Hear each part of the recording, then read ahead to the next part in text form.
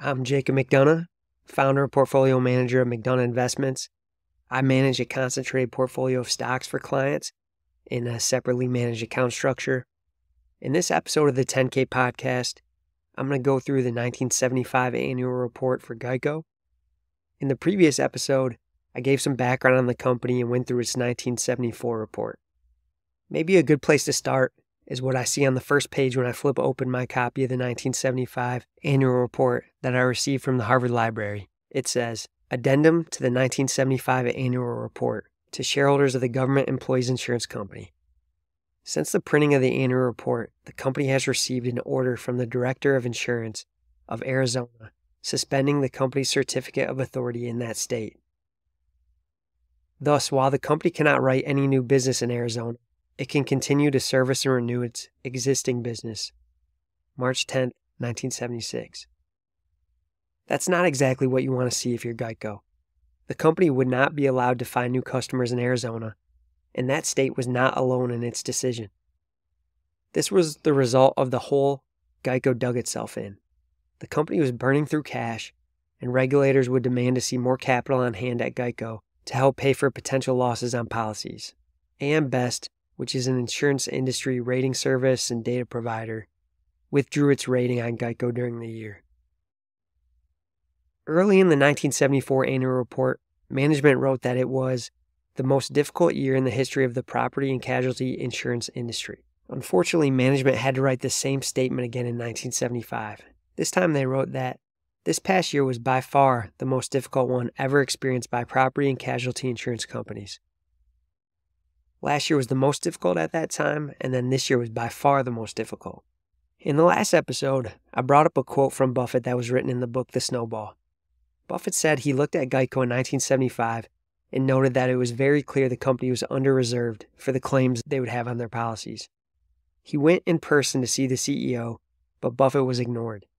I also talked about how he wrote 2 separate times in his 1974 letter to shareholders that many of Berkshire's insurance competitors had inadequate loss reserves. I don't know the exact calculation Buffett used or what he looked at. My guess is that he looked at the loss development that GEICO would have reported to insurance regulators or agencies. But GEICO was clear in the 1974 annual report that costs were rising at a double-digit percentage pace due to inflation, and yet it disclosed that the average premium per automobile policy in force increased just 3.9% in 1972. 0.8% in 1973, and 0.5% in 1974. Costs were rising fast, while the prices that GEICO was charging were not. This is a problem.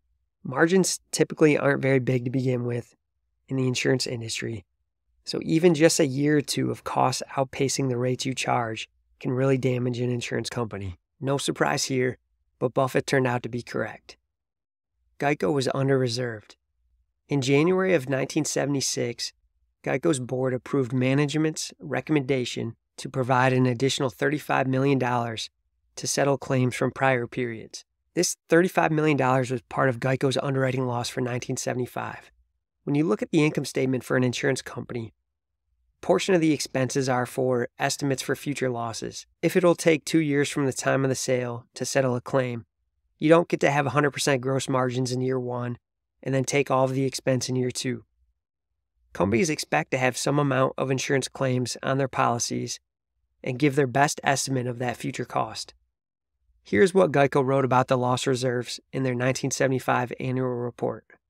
Loss reserves are estimates of the eventual cost of claims incurred but not finally settled.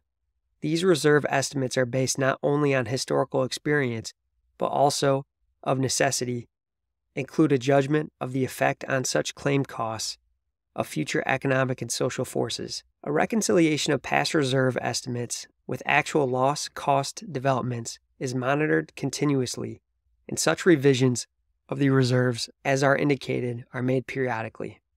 In the past 2 years, escalating inflation of double-digit magnitude on the cost for medical care, auto crash parts, and home repairs combined to make loss reserve estimates of future claim costs extremely vulnerable to variations from assumed limits of accuracy. In addition to economic inflation, social inflation of jury awards, and recent structural changes in the tort liability system introduced by no-fault automobile insurance, made an accurate assessment of future events and loss reserve estimates even more difficult. Since GEICO was under-reserved, their income in prior periods was overstated. This means you pay more in taxes than you should, but that is the least of their worries here. The main problem is that you don't fully understand the cost of your product. Imagine if Ford sold a car for $50,000 for a few years, and then 2 years later realized it cost them really $75,000 to make each car. That would be a major problem. Every business needs to understand their costs, but a difficult aspect of the insurance industry is that there is a greater than usual time lag in between the sale and when costs are realized, making cost accounting more of a guess.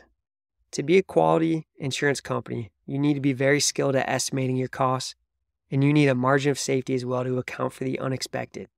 This next part bothers me, but let me read the excerpt from the annual report first.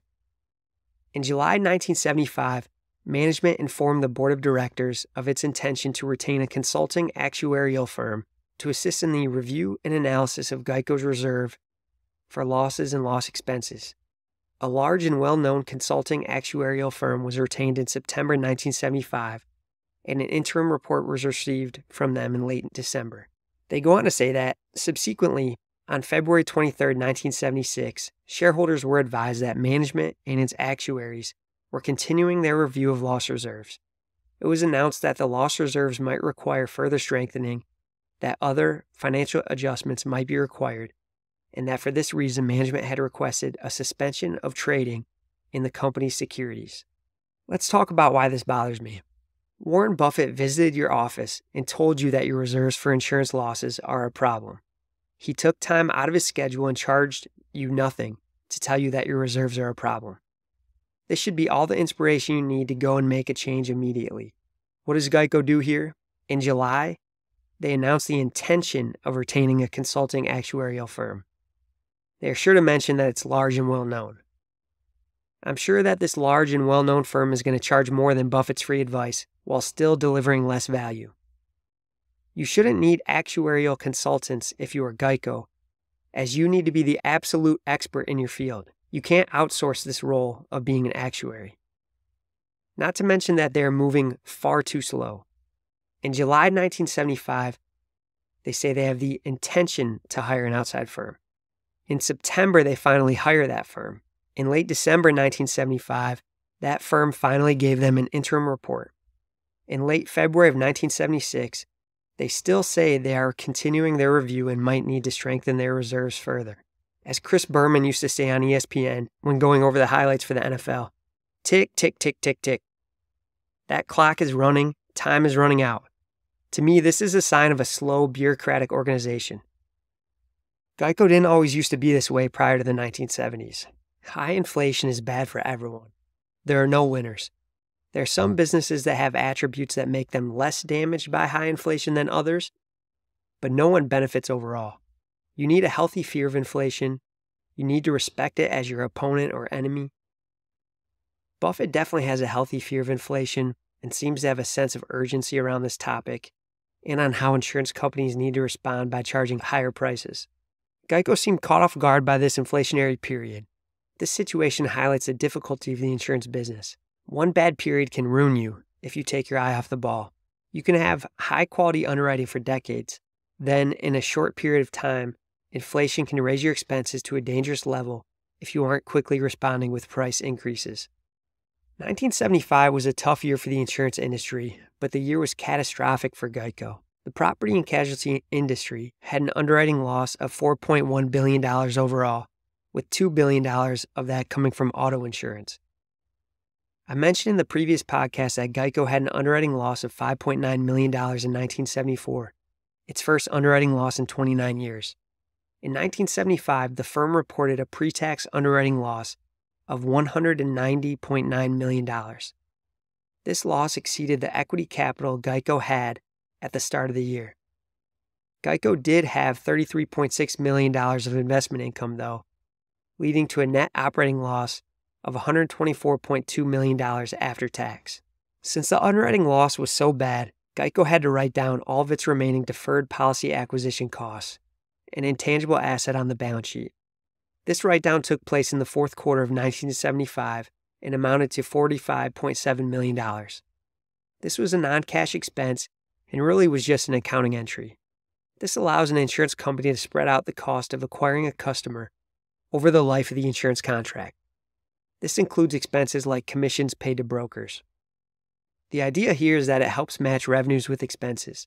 U.S. companies use GAAP accounting, while insurance companies also report statutory accounting figures.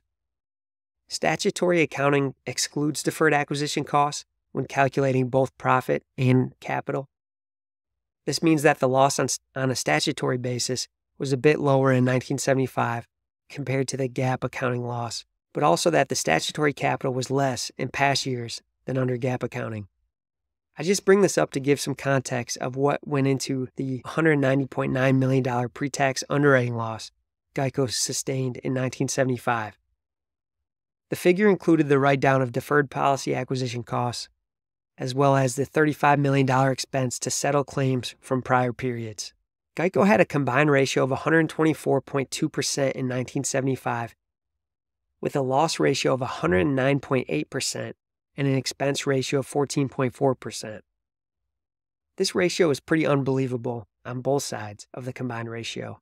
GEICO's insurance policies were extremely unprofitable even before taking into account any overhead expenses. On the other hand, the expense ratio is extremely low, which means its overhead costs are far lower than the vast majority of competitors could achieve. To me, that just makes their loss ratio look even worse. A typical insurance company might have an expense ratio that was twice as high as GEICO's. If that was the case here, GEICO's combined ratio would have been 138.6%. You just can't stay in the insurance business with underwriting like that. The annual report says, involuntary auto insurance business has been a significant factor in contributing to our underwriting loss. While involuntary risks represented only 7.2% of our 1975 automobile insurance earned premium volume, they produced a statutory underwriting loss of $29.9 million, or 19.9% of our losses in the automobile line. In the last episode, I discussed how GEICO's involuntary insurance business was a problem. It was highly unprofitable. In 1975, involuntary risks accounted for just 7.2% of total auto premium volume, and yet produced an underwriting loss of $29.9 million. Management mentions that the annualized rate increases for the involuntary business should total $11.3 million, but that they will only partially offset the continuing underwriting losses which are expected for these risks in 1976. Basically, management is saying the involuntary insurance business will continue to be highly unprofitable. As long as GEICO wants to remain in the auto insurance industry, they have no choice but to put up with the involuntary business. Their voluntary business will have to produce enough profits to make up for the involuntary losses. So GEICO had underwriting losses of $190.9 million. Within this loss, we have a $45.7 million write-down of deferred policy acquisition costs, a $35 million expense to settle claims from prior periods to help make up for the fact that they are under-reserved, and losses from involuntary insurance policies totaling $29.9 million. These three items account for $110.6 million worth of the underwriting loss. Unfortunately, that still leaves a massive $80.3 million of underwriting loss to account for. I mentioned that the voluntary business for GEICO has a responsibility to not just produce profits, but to make up for the involuntary losses. Obviously, even the voluntary business was highly unprofitable in 1975. This was concerning. In the previous episode, I talked about how GEICO had high leverage due to its premiums written being 5.44 times higher than its statutory surplus. In 1975, this ratio skyrocketed to 13.4 times. This was due to the fact that underwriting losses wiped out a big chunk of GEICO's equity capital. It's not like GEICO was trying to get more leverage here. This ratio being at over 13 times just shows how GEICO's capital was deteriorating. Insurance regulators won't allow you to operate a company with leverage this high, so GEICO would have to fix the situation somehow. GEICO just couldn't stop pushing for growth during this period. Its policies in force grew 8.7% in 1975 to 2.8 million policies. It finally was able to raise the rates it charged on insurance policies in 1975, but higher rates didn't really kick in right away at the beginning of 1975. Premiums written increased by 18% in 1975, partially from an 8.7% growth in policies in force, and the remainder from price increases. GEICO talks about the annualized rate increases in the following quote. As of year-end 1975, the annualized premium value of those rate increases for voluntary auto business, based on 1975 volume, totaled $111.2 million, an increase in the average rate level of 21%. The company uses the phrase annualized value of rate increases and also says based on 1975 volume. I assume they raised prices later in the year and extrapolated that out across all of their policies and assumed no customers would leave. There might not be anything wrong with this, as GEICO was losing so much money that I doubt its drivers would be able to find a better price elsewhere. Maybe they could retain all of their customers even with a 21% increase in price. I just found that phrasing to be interesting. You never count your money when you're sitting at the table, so potential investors in GEICO in 1975 just should be wary of expecting all of that $111.2 million to flow into GEICO. Obviously, revenue, which in this case would be premiums written, did not increase by 21%, even with an 8.7% increase in policies. Also, the $111.2 million of potential premiums from higher prices still looks pretty small compared to GEICO's $190.9 million pre-tax underwriting loss. The company stopped paying a dividend to shareholders after the first quarter of 1975. It surprises me that GEICO waited this long to cut its dividend after a very difficult fourth quarter of 1974 and 1975 not getting off to a good start. This is more evidence of GEICO's management team being in denial, dragging its feet, and not facing the reality of the extent of the difficulties the company was facing. The company paid out $14.2 million of dividends in 1974 and then paid out $3.5 million worth in the first quarter of 1975. It just didn't have enough capital on hand after the devastating losses of 1975. In the annual report, it states that the Superintendent of Insurance of the District of Columbia has ordered this deficiency to be remedied by April 30th, 1976. The deficiency being the lack of capital at GEICO.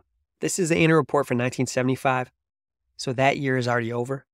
April 30th, 1976 can't be that far away. And by the way, it's the Superintendent of Insurance for the District of Columbia because that's the area GEICO's headquartered. That's where it's based.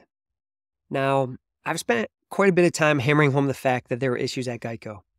Reading this annual report, my view is that there was a decent probability that GEICO would go out of business, or at least that equity holders would be wiped out before GEICO emerges from some sort of bankruptcy or restructuring. So these are the issues facing the company. What were the next steps? In the annual report, it says that the board has retained 2 investment banking firms to act as financial advisors with regard to the company's capital financing program and merger possibilities. It says that the capital financing program could include the issuance of additional common stock and or preferred stock. It is interesting to look back and think about the alternative ending to this story. The report just said that they were looking at merger possibilities. GEICO could have been acquired or could have merged with someone in this period. Maybe Berkshire could have come up with the capital to get the deal done for all of the company. That would have saved them billions of dollars down the road. In reality, though, Berkshire was not big enough in terms of its capital to completely acquire GEICO and GEICO's liabilities at this time. But maybe they could have found some sort of creative financing or reinsurance transaction to lay off some of the risk from liabilities onto others. So GEICO is focused on raising capital. Next, the firm is going to raise rates substantially. GEICO already disclosed that it raised rates by 21% at some point in 1975. In the annual report, it says that rate increases of an overall magnitude at least as great as were obtained in 1975 will be actively sought in 1976. So after not really raising rates at all in 1973 or 74, GEICO raised rates 21% sometime in 1975, and they plan to do at least another 21% in 1976. This will be an important step to achieve. Next, management plans to gradually reduce the number of voluntary automobile insurance policies in force during 1976 until underwriting profitability is again restored. I don't like the word gradually in this context. GEICO needs a sense of urgency, but they definitely do need to reduce their business and focus on profitability. The company reduced its workforce by 8.6% during the year, with the headcount numbering 7,760 employees at the end of 1975. This cost control, the reduction of policies in force, and a focus on profitability all should have been started the minute Warren Buffett walked into their office and warned the CEO what was happening, not gradually at this point in time at the end of 1975. Really, they should have done it before Warren Buffett got there, but still, at least at that point in time. GEICO increased liquidity through the sale and leaseback of some of its real estate. The company also sold some stocks. After a large stock market decline, 1975 does not seem like the best time to sell stocks, at least with the benefit of hindsight. That is the trouble with being a forced seller. If you think about Berkshire, they were always positioned well in terms of liquidity and conservatism to take advantage of buying when there were forced sellers like this. It takes discipline to achieve this, though, and it takes looking silly and missing out on opportunities during bull markets sometimes. The best companies get stronger during the tough times. Rockefeller and Standard Oil come to mind as an example of this, and Berkshire took advantage of many market declines as well. JP Morgan was able to acquire Washington Mutual and Bear Stearns during the financial crisis, and recently scooped up First Republic during a period of panic. I'm not sure their acquisitions during the financial crisis turned out as well as they'd hoped, but the point is that they were able to not only survive, but be aggressive and stay on the offensive during a time of tough market conditions. We can't say the same for GEICO during this period. GEICO ended 1975 with equity capital of just $36.9 million. The company had $669 million of premiums written during the year, and you just can't operate this kind of business with just $36.9 million of equity capital. They still had $885.6 million of assets, including almost $400 million of bonds. The problem is that GEICO's liabilities were almost as high as that asset figure. Remember, liabilities are difficult to estimate at an insurance company, so you want to have a large margin of safety between these two figures. Last episode, I compared GEICO during 1974 with Buffett and Berkshire. I want to continue that comparison for 1975. In Buffett's 1975 letter, he opens with the following. Last year, when discussing the prospects for 1975, we stated, "The outlook for 1975 is not encouraging." This forecast proved to be distressingly accurate.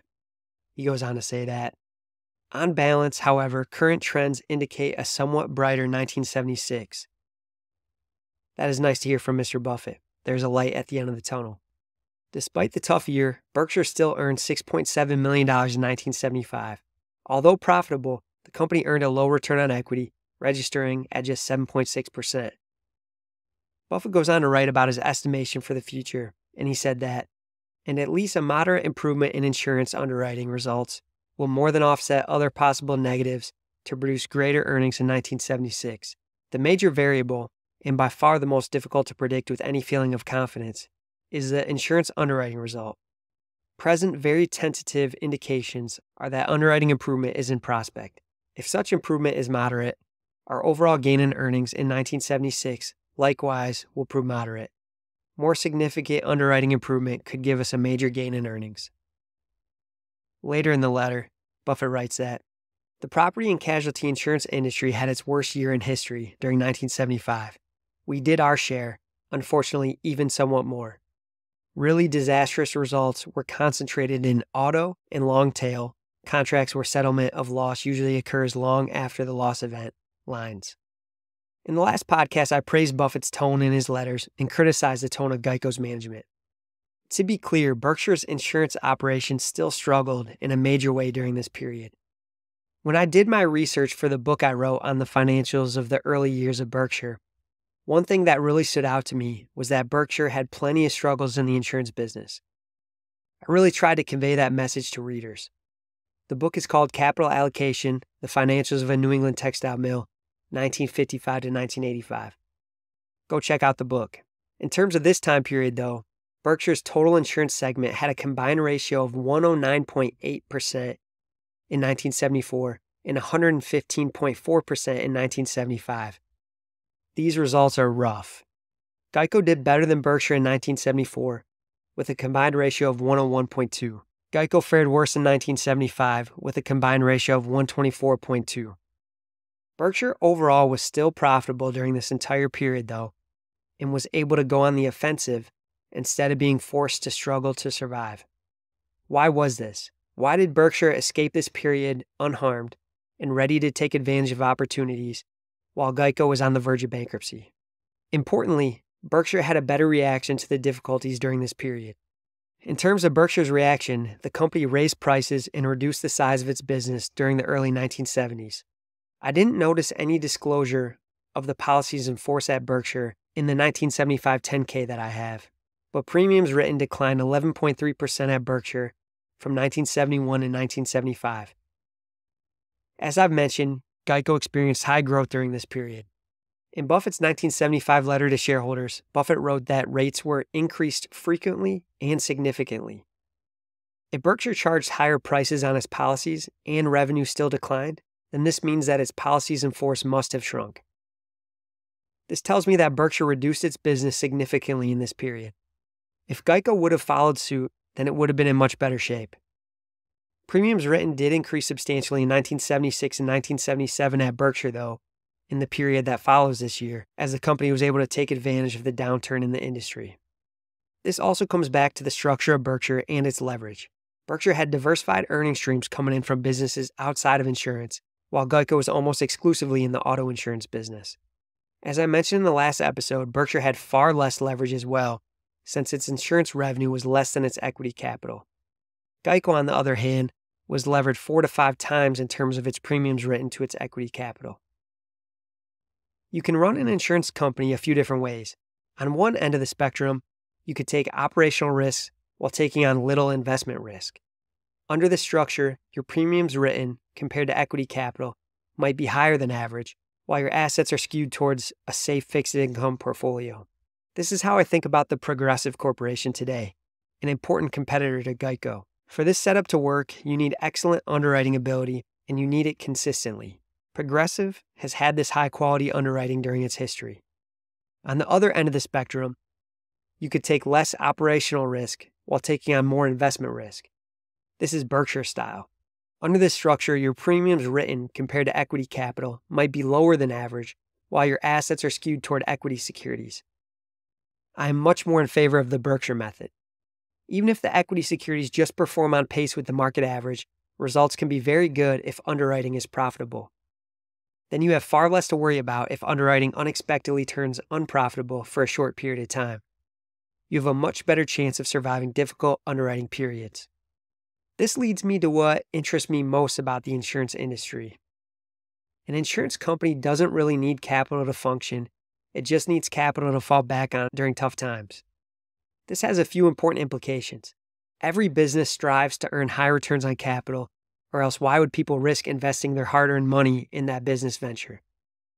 If investors could consistently get better returns on safe government bonds, then they would be irrational to put that money to work in a low-returning business that has operational risks.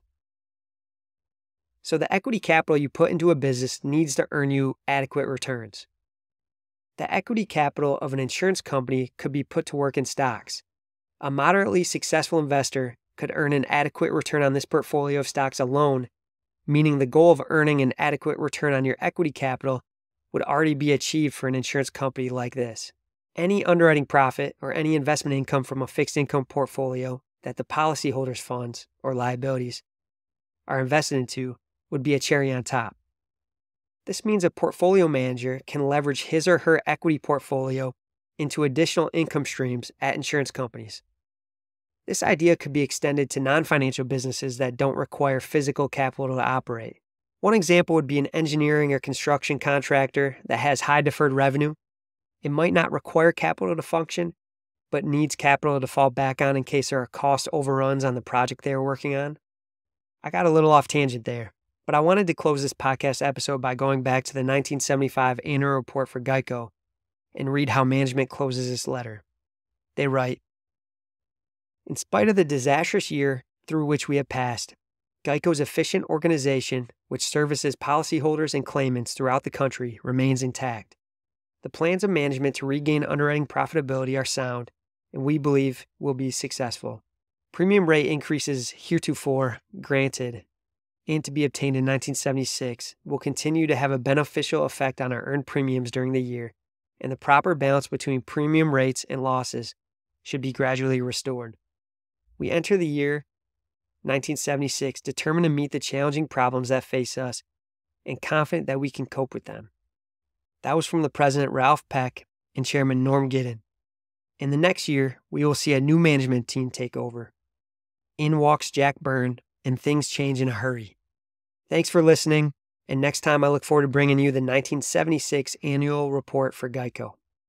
I'd love to hear any questions or comments from listeners. You can reach me at jacob@mcdonough-investments.com or on Twitter at mcd_investments. Thanks again.